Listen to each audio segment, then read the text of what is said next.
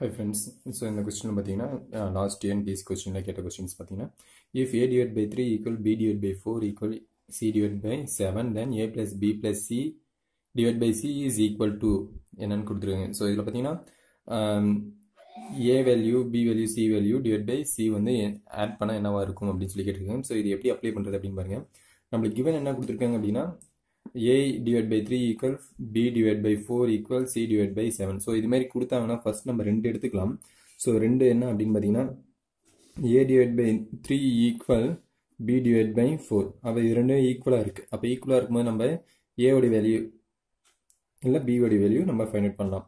So இதில் வந்து நம்ம b ஓட வேல்யூ ஃபைண்ட் அவுட் பண்ணுறோம் அப்படின்னு வச்சிங்கன்னா இந்த 4 இங்கே போகணும், இங்கே போங்களா. ஸோ அப்போ 4a divided by 3 equal b. அப்போ b ஓட வேல்யூ நம்ம என்ன கண்டுபிடிச்சிருக்கோம், b equal 4a divided by 3. சரிங்களா. அப்படி இல்லைன்னா a வேல்யூ கூட நம்ம கண்டுபிடிச்சிக்கலாம். சரிங்களா. நெக்ஸ்ட் வந்து என்ன பார்க்க போகிறோம் அப்படின்னா ஏயும் சியும் ஈக்குவலாக எடுத்துக்கலாம். a and c ஈக்குவலாக எடுத்துக்கலாம். c divided by 7 equal a divided by 3. நீங்கள் எப்படினாலும் மாற்றி எழுதிக்கலாம். சரிங்களா. அப்போ வந்து என்ன வரும்,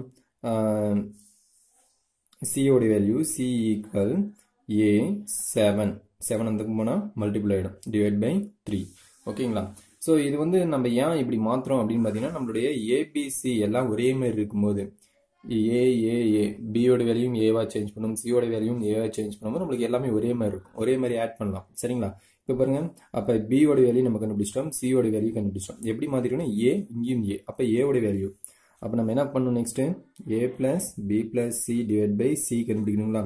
ஸோ ஏவோட வேல்யூ ஏ தான், பியோட வேல்யூ என்னன்னா 4a divided by 3, சியோட வேல்யூ என்னது 7a divided by 3. அப்போ கீழே 7a divided by 3. ஓகேங்களா. ஸோ இப்போ வந்து நம்மளுக்கு ஒரே மாதிரி இருக்குது, எல்லாமே ஏஏ இருக்குங்களா. ஸோ இப்போ ஆட் பண்ணால் நம்மளுக்கு என்ன வரும் அப்படின்னா இங்கே டினாமினேட்டர் சரிங்களா 3 இருக்குது. அப்போ இங்கேயும் 3 வேணும்னா அப்படின்னா மேலேயும் 3ன்னு போகணும். சரிங்களா. அப்போ 3a.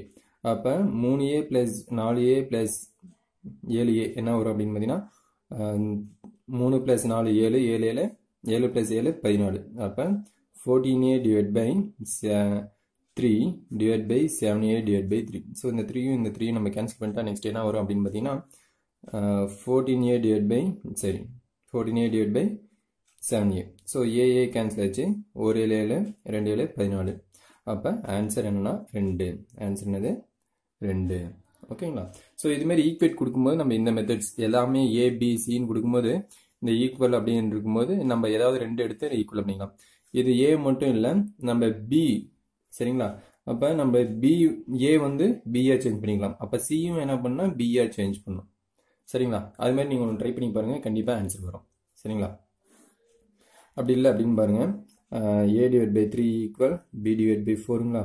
ஸோ பியை வந்து நான் என்ன பண்ணுறேன், ஏ வந்து பிஆர் சேஞ்ச் பண்ணிட்டேன். அப்போ 3b divided by 4. அப்போ நெக்ஸ்ட் என்ன ஆகும்னா b divided by 4 equal c divided by 7. CA என்னவா சேஞ்ச் பண்ணால் பிஆர் சேஞ்ச் பண்ணும். அப்போ என்ன வரும் 7b divided by 4 equal c. அப்போ சியோட வேல்யூ நம்ம பிஆர் சேஞ்ச் பண்ணிட்டோம். அப்போ ஏவோட வேல்யூ பிஆர் சேஞ்ச் பண்ணிட்டோம், சியோட வேல்யூ பிஆர் சேஞ்ச் பண்ணிட்டோம். நெக்ஸ்ட்டு பியோட வேல்யூ பின்னு மட்டும் வச்சு நம்ம அப்ளை பண்ணலாம். ஸோ இதுலேயும் நீங்கள் ட்ரை பண்ணி பாருங்க. அப்போ இதுக்குன்னு ஆன்சர் என்ன கிடைக்குன்னா 2ன்னு கிடைக்கும். சரிங்களா. ஸோ நெக்ஸ்ட் நீங்கள் சியாக கூட ட்ரை பண்ணி பாருங்க. ஏன்னா நம்ம இதே ஒரே மெத்தடை நம்ம பல மாதிரி போடும்போது நம்மளுக்கு டிஎன்பிசி கொஸ்டின்ஸில் ஈஸியாக இருக்கும். டிஎன்பிசின்னு இல்லை, எந்த ஒரு காம்படிட்டிவ் எக்ஸாம்ஸ்க்கும் நம்மளுக்கு ஈஸியாக இருக்கும். ஓகேங்களா. தேங்க்யூ.